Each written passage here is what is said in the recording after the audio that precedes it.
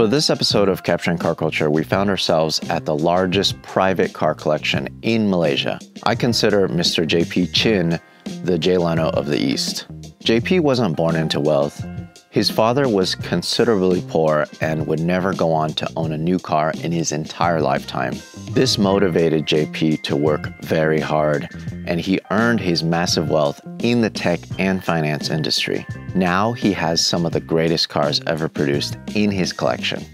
I really like how we started this conversation. You said it took you 30 years to build this collection. Yeah. It's gonna take, what, 2 days for you to talk about it? If I didn't want to go into it, yeah. Unfortunately, we don't have 2 days. We have 2 hours. Okay. So hopefully we can run through it in 2 hours. Okay, yeah, I've done it in 2 hours, so not an issue. Okay.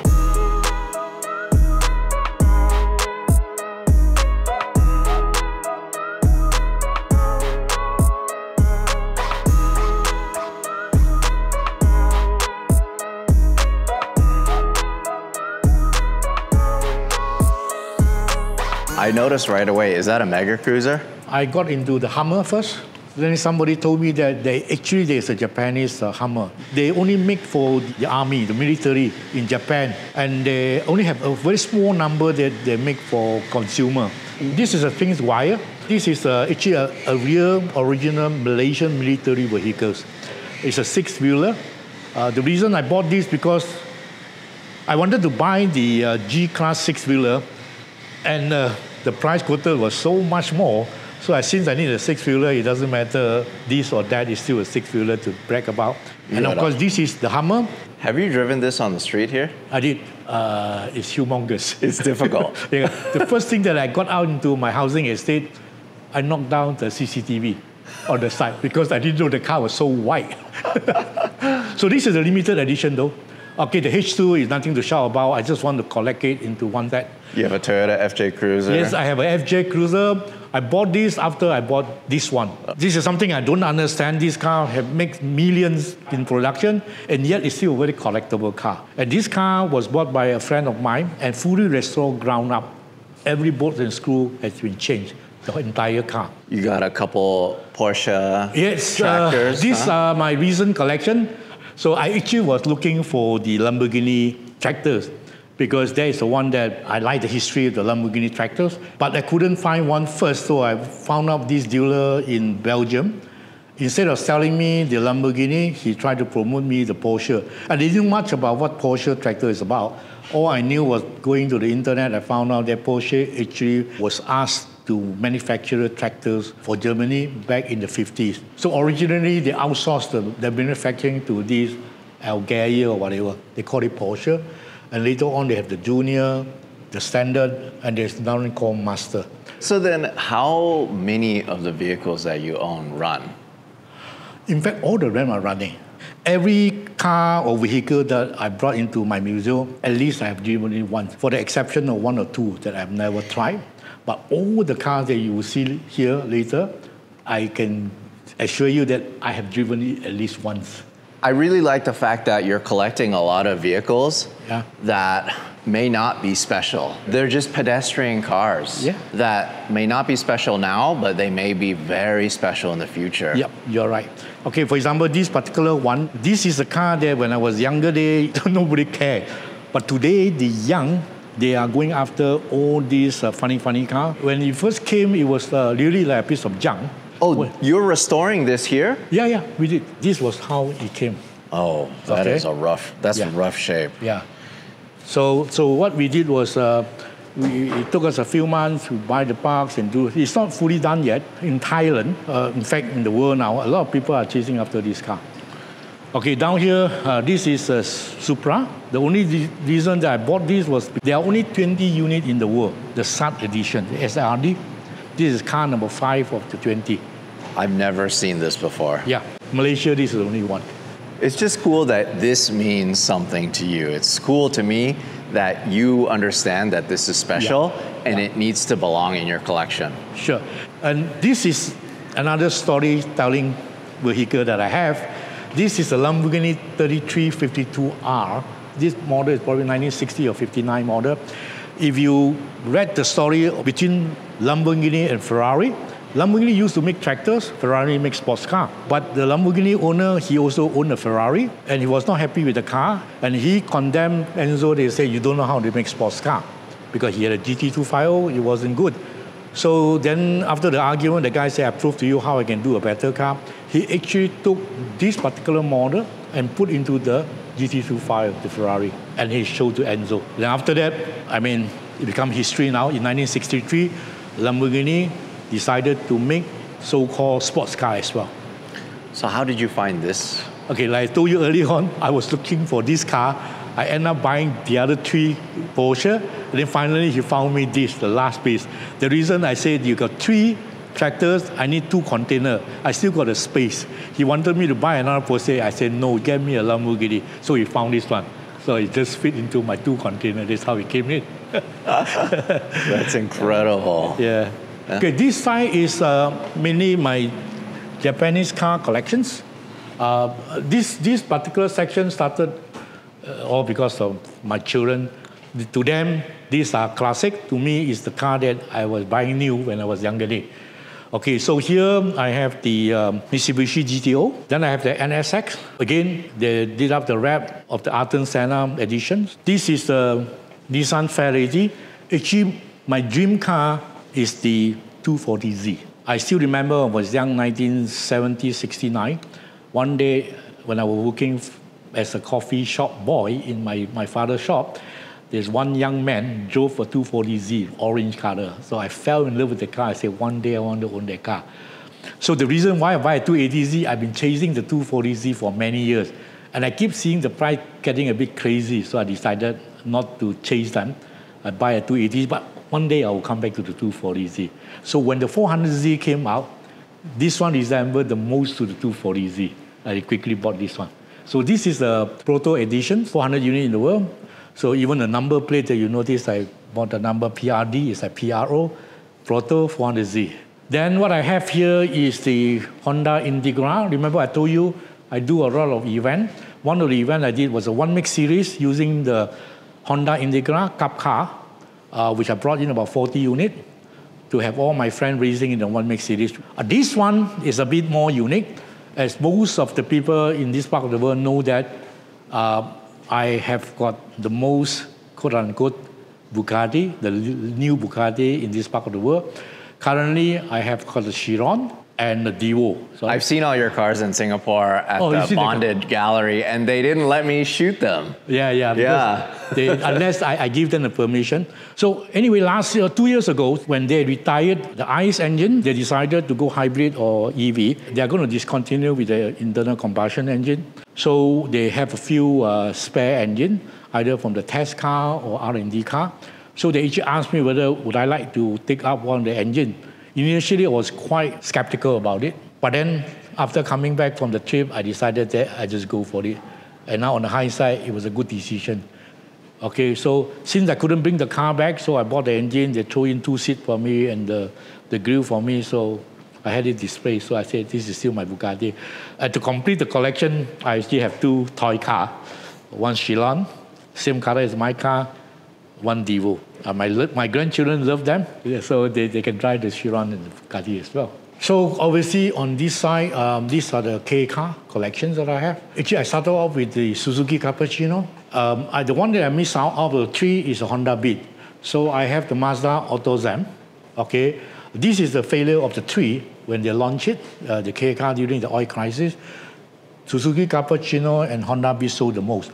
And this was so-called a failure, but apparently now it become a collector's, even in the US. And this particular one is the son or the grandchildren of the K car. This is the Malaysian version of the Perodua Kancher, also the 600cc engine. In Japan, they market it as a Daihatsu. Here, they market it as a Perodua, which is a Malaysian brand. But actually, it's 100% Daihatsu. They just rebrand it. So we have the Suzuki Cappuccino, and I have this AutoZam. This is an amazing car. Drive like a go-kart, gull-wing doors. I think in the US now, it's one of the very collectible.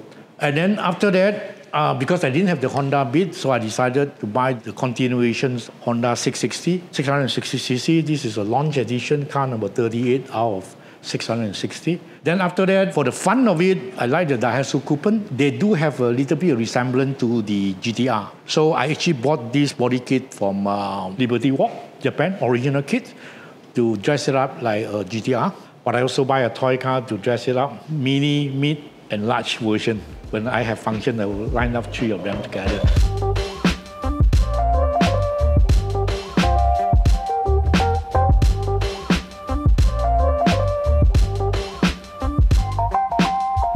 Remember early on I told you that when I started to buy the American car, this bunch of car was the first batch of car that I actually went to the internet and bought 30 cars. It's really interesting to me because this is something that you never grew up around. Yeah. But now you've collected so many of these. Yeah, I have the story. Every car there is a story, you know. You go to the internet, you can still find the picture of this car, which actually was originally owned by an American basketball player. Are any of these cars popular in Malaysia? No. I bought this car in St. Louis, and I also bought this car in St. Louis. I was there. This is a tribute car to the Yango 427 engine. Then I got 2 Corvette here. They are all similar car. This particular car is actually, technically, you can consider as a brand new car. It's probably about 300, 200 miles on the clock, up, down the ramp for show. The unique part of this car, you come over to have a look. The window sticker of this car is still on it. The new car window sticker, where they display the price of the car, it has never been removed. It's almost like it's melted off. Yes. And the first thing when the car came in, I told my guy, do not tear it, leave it as the way it is. So it is a brand new car. The window sticker is still on it to prove that. From 1978. 1978. Quickly here, these are the American car that I bought 3 years ago, because I started to buy something that you hard to find to impress the Malaysian. So I actually buy the vintage. These are the 1920s Ford Model T, Model A, and this is the brass era Ford Model T. Any car they built before 1915 or 15, they actually use brass. So it is a brass era Ford. This is the only car that I never driven because I couldn't start it. Because it's very easy to break your arm if you start it, right? Actually, the dealer who sold me the car actually gave me a video. They started to drive the car, but I came here, I couldn't start it. Then on this side is what they call the Godfather series. So these are the cars that are being used in the Godfather movie, especially this particular one. When the Godfather was shot in the fruit store, he fell over the car. This is the similar model that they have used in the movie. So I call the Godfather series. And here I have a fleet of the Mustang car collection. I have the Leno. I have 2 of that. It's the same car that actually made by the same supplier in US for the movie. So I have one, this is a show car. The other one is car to be driven. So I have the 350 GT. Now these are original, this is very collectible. Of course, I got the latest 5-liter Mustang as well. Okay, this is the latest Lotus Emira manual, which I got it last week. This is the 1886. This is not the original Benz patent motor wagon, made famous by Carl Benz's wife, driven this car for 50 kilometers back in 1886. So this is the actual look-alike car. They're being designed the same way. It can be started, it can move around.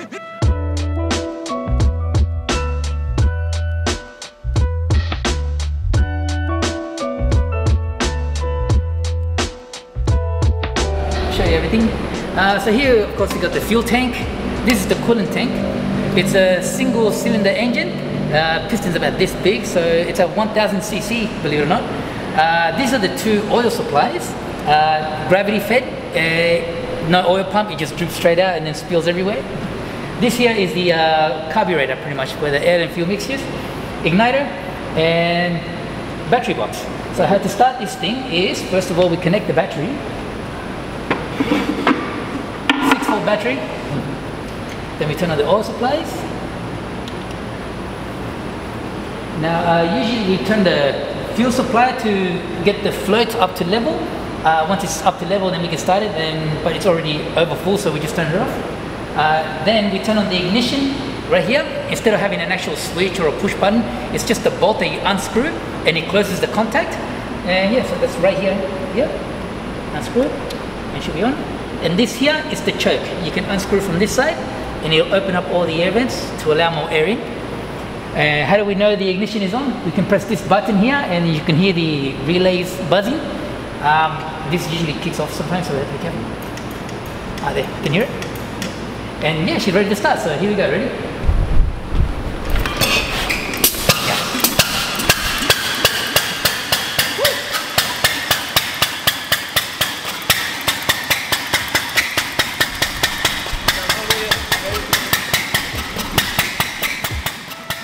Hey, if you like what you're watching, do me a favor, go check out the Hagerty Drivers Club. 24/7 roadside assistance with flatbed towing, subscription to our award-winning magazine, and more. Sign up today, links in the description.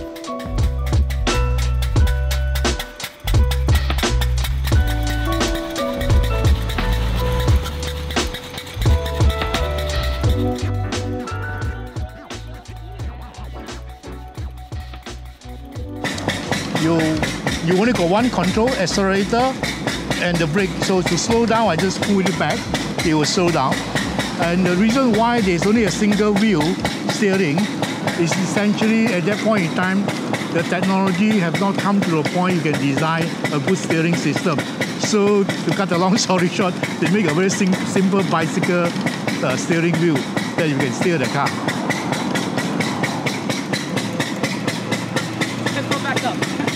Just for backup, huh? In case it goes out.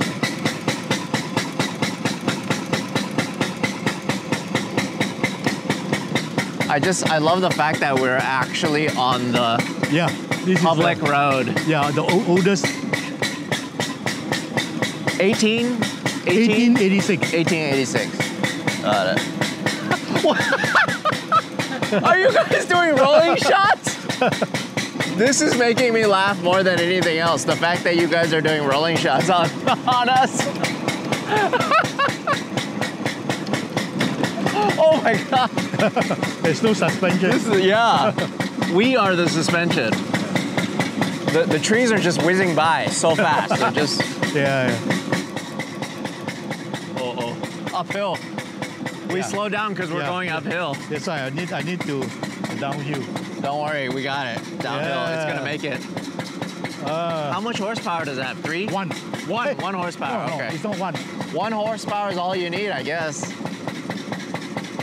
So we are going downhill, so we are quite safe. Oh, wow, this is really fast.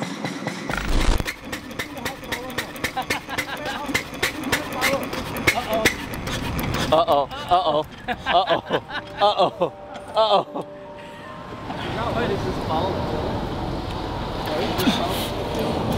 Yes, come on.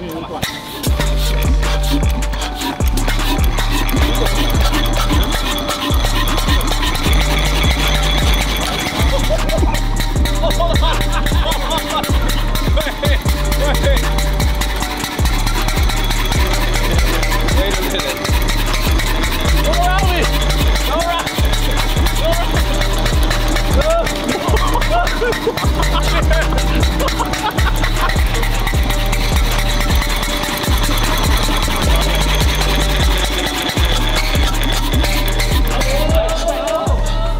Sorry. You have the oldest single-cylinder automobile, gasoline.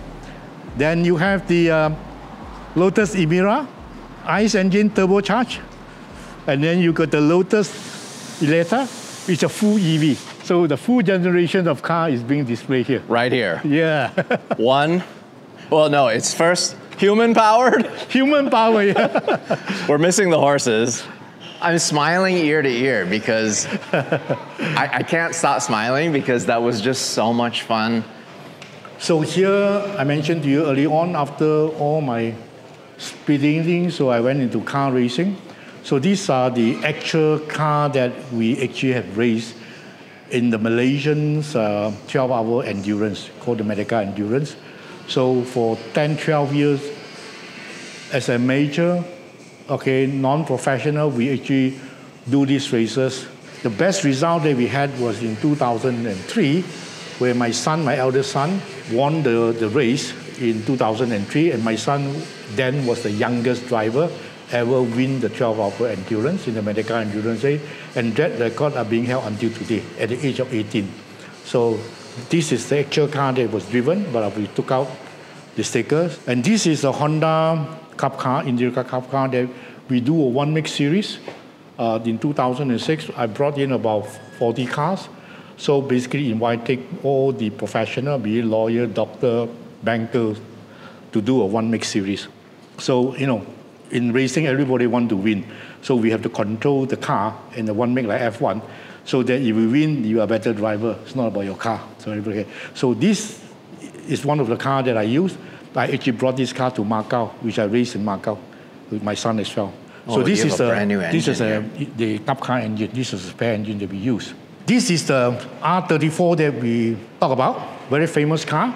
In 2004, 24-hour Nürburgring, Class A8 champion. This is the exact car that's being used. It was owned by a Japanese guy who ran the team. After he retired, he liked my son so much that he only offered my son to buy this car, not anybody else. So he gave us a spare engine as well. This is a car is being used for homologating the R34 then. So this is the first generation. This is car number 1, the R34, the NER edition. I can't believe you have this car. Yeah. This car is so historic. Yeah. Okay, this is one of the first hybrid hypercar that I bought, 2014. This is a McLaren P1, 375 units in the world. This is car number 128. And I even have a Malaysian number plate called MCP1. That's your real plate? This is a real plate, but of course I do a fancy plate on it. The one that I mentioned to you, this is a Crazy Rich Asian. So this was the car being used in the movie, in the hangar party backdrop. So this is the actual car. So this GT40 is obviously not the original GT40 made by Ford. The difference between a replica and this one is that this car is made according to the original spec, which is a monocoque chassis, full aluminum monocoque chassis. It took them 600 man-hours to fabricate the body. So obviously the body is a fiber body. Otherwise, everything is original, come with air conditions. And even the color, the Gulf oil color, it is licensed.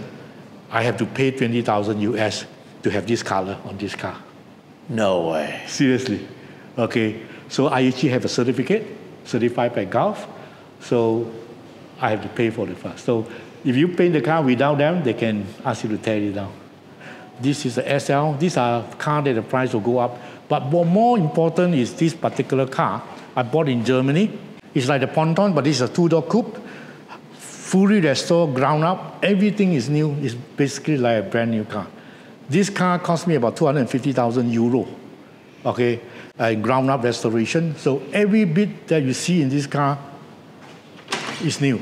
Okay, leather, everything. It's like a brand new car. This is like your movie car selection. These are the movie here? team car. That's right. These are the cars that actually been shown or used in a movie. The Leno, it's gone in 60 seconds, night and day. This one actually I bought from a museum, Wolo Museum in US.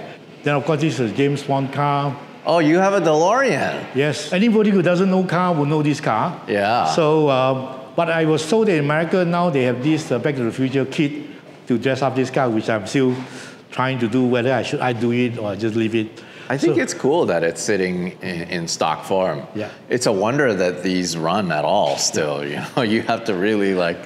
So I got it quite cheap from the US, but the engine was gone, so I have to fully restore the engine. So this is a Volkswagen Beetle, nothing to shout about, but the price keep picking up. So I have a reason for every car that I keep here. So then all of your sons are into cars too?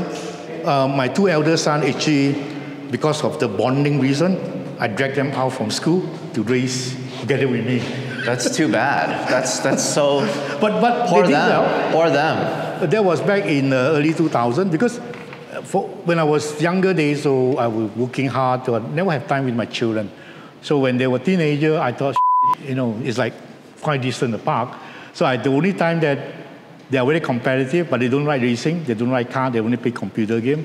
But I forced them to go racing. Actually, my eldest son, I achieved first time racing, I put it into a single-seater, spent millions of dollars crashing car, but the next year he became Asian champion. Okay, these are the Porsche collection. I love Porsche, but the only thing I don't understand why the collection value of Porsche is like the older it is, the more expensive. This is a 1973 model. So this is a 73 model 911T. This is 911S. But in US, this is double the price of this. Why? I don't know. Okay, this is RS 4-liter, one of the 600 that I will make in the world. The last of the 997. This is the best car I've ever driven, period. Yeah, this is a very nice car. This one, like any 911, but this is a 911R, 918 units in the world, very collectible. At the height, it was auctioned £1 million in UK. Now this car is going about £600,000. And this is a Porsche 911 SC. My young son, initially, he loved all the new car, but he decided to go to the old car. He actually spent some money to do up this car. This is the F12 TDF, one of the 700 new ever produced. And the price is going up almost 30% every year. Then here I have the Lamborghini, I have the Countach, which I bought from the US. I have the Diablo, which is only 40 units in the world, car number 8. So that is what a beautiful car. The Countach is, the price is pinking out. I bought this for about 10 years ago in US for 140,000 US. I believe now it's going about 700,000 to 800,000 US now. So this is a Spider that I bought and I sold, I bought it back. This is a 575 Malaysia HGTC, also limited. This is one of the very few Ferrari that I bought when I first make it. It's a 348. But the one that really gave me a bit of reason to buy this is the 308.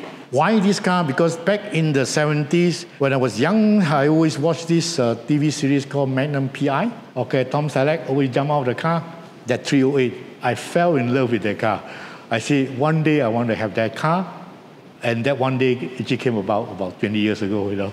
So I said, I have to buy this car, okay? So the shape is fantastic, looks beautiful. And then I got the 2 Mondial 4-seater. So this car is something that a lot of people ask me, why this car? This is a dream come true for me. That I own the car that, the other car that I wanted, the 240Z, maybe you sell your 240Z to me. So how often do you get to drive this? Well, not really often. When I first had it, I drove it probably once every couple of months. But the last I drove this one was 3 weeks ago. We have a Ferrari gathering, so we drove this car there. Okay. That's incredible. Yeah. Do your sons still race right now? No. My 2 sons actually retired at the same time I did, because I said, hey, we have burned enough money, let's get to work. But I think by the end of this year, I want to revive the 1MAX series so that I'm going back to drive again, to race again. Okay. So the one that I'm working on is the Toyota GR86? The GR86. Because I saw the American program, the 1MAX series. Oh my Actually, God. I wanted to do the Supra. Let me come race with you guys. I have my racing licenses in the US. Okay. Let me come. No, actually, I want to do this 1MAX series. The Malaysian go to US and race, the US guy come here and race, you know, to build the relationship, you know. I love racing. I still love, but I don't race now. But I don't mind going to the gentleman races. I mean, not so competitive, you know. Then we put handicap so you don't feel that you are out of place, you know. Okay, the last section that I'm going to move you to is the British car collections.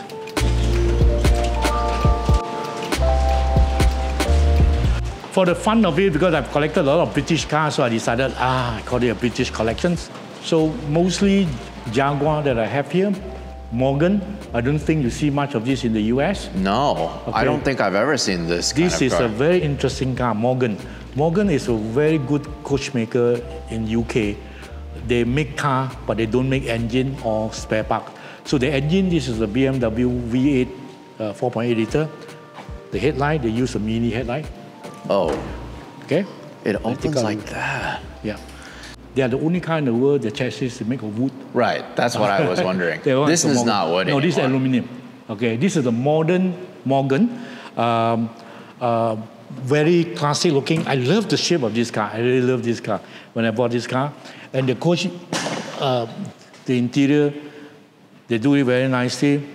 The light here is the Jaguar XL. They use the light. So they don't actually make their own thing because they don't have the wall lip. So everything is handmade. How does it feel to drive this then? Straight line. It doesn't handle that well. Right. It just drives. It's just for the feeling. Yeah, for the feeling, you know. Look and the nostalgia. And of course, the Lotus, the handling is good.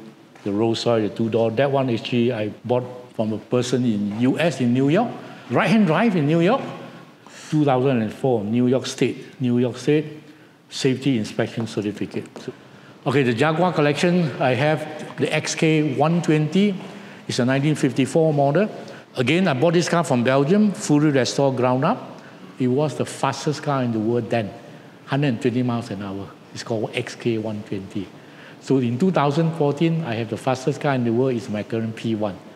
And in 2024, I have the fastest car, so-called the Bullet or the Devo. So I like this sort of bragging ego, you know, to say that you have something. At one time, the motorbike collection that I have out of the top 10 0 to 100 bike, fastest 0 to 100 bike in the world, I have 5 of them in my collection. That was 3 years ago. Of course, things changed now. Okay, this is the Jaguar E-Type, voted the most beautiful car, sports car in the 20th century, the E-Type. So this is the last of the E-Type coupe, 1973 model. Because I like the Jaguar two-door, these are the XJ, also the XJR. This one I do use it. This is the modern Jaguar Project 7. Okay, this car was built to remember the 7 Le Mans victories that I have. So this car is only 250 units in the world, one of the 250. I like the sound, it's amazing, the V8 sound. So this is one of the cars that we like, my son likes to drive to the tunnel to get the reflection of the sound. And this is original MG, now sold to China, the MG brand. Malaysian car in the 50s. I didn't buy this car. A car dealer took my Rolls Royce 01 and destroyed the car, got no money to pay me. I took this car in the street, which is in the blessing for me, because this car, the price I pick up, the Rolls Royce gone now.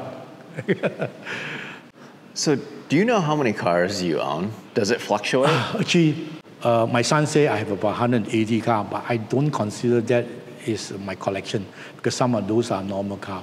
I would say the real collection car that I have probably about 140, 150. It's the question how many cars I own. Then I have about 200 cars I own, but they are not actually cars for collection. So I'm more inclined to say that a car that have a bit of collection value, then I say this is my collection, okay? But even in my collection, there are cars that I use. For example, this car I use, it's still my collection.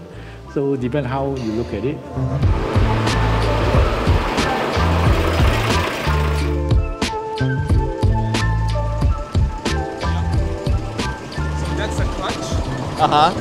This is the brake. Okay. All right. This is the accelerator. Okay. So it goes. Whoa. Oh. Yeah. Okay. You All get right. used to it. Okay. Slowly let it go. Yeah.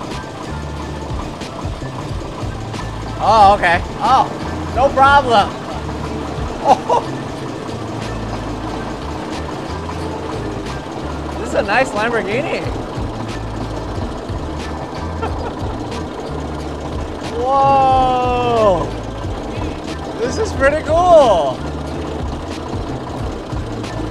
I hope it has the turning radius.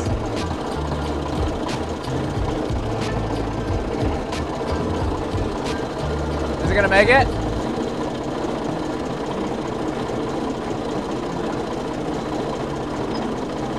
What the hell? I can honestly say I've never driven a tractor before. This is my first time driving a tractor. It's pretty fun. Where do I go?